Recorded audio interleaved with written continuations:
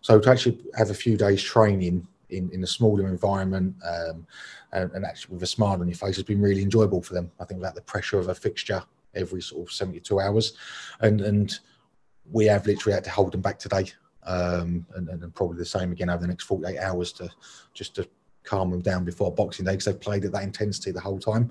But it has been good to get back on the training pitch, I've got to be honest, and just maybe just come away from that the demand that a fixture that puts on everybody mentally and physically. It's known as the busy period, the Christmas one. So yeah, we don't get much time off. We've been training all week. We're in tomorrow.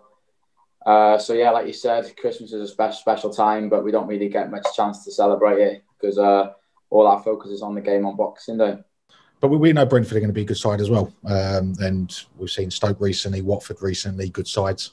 So we expect similar for Brentford. What I expect is my group after a week's, I wouldn't say refreshment from, a busy schedule, but having a quieter week, I expect to see more legs in my team this week. The team, we've been on a good run. I know we had a disappointing game against Swansea and then on the weekend as well, but five wins out of 7. I feel at any time in the Championship season is good going.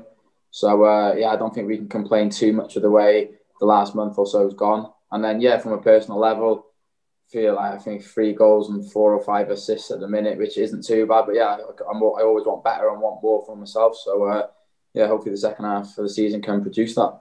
I think I'll have a look on the 2nd of January at 5 o'clock after Rotherham, how many points we've got for the games we've played, presuming we complete our fixtures up till then. I'll look at that, and I have a total in my mind where I hoped we would be by now. I certainly had a total in my mind after the first 10 games where I hoped we would be. And we'll assess it then. But compared to where we were last year, we're in a good place. That consistency will be vital, that we put a run of games together, probably hopefully slightly quicker than we did last season. We wait till right to the end. But at the end of the day, it doesn't matter how you get into the top 2 or how you get into the top 6, more realistically for us, how we get in that top 6, as long as by May the 8th, we're there. And we saw it last year. We got there 2 games to go. Swansea got there in the 98th minute of their game.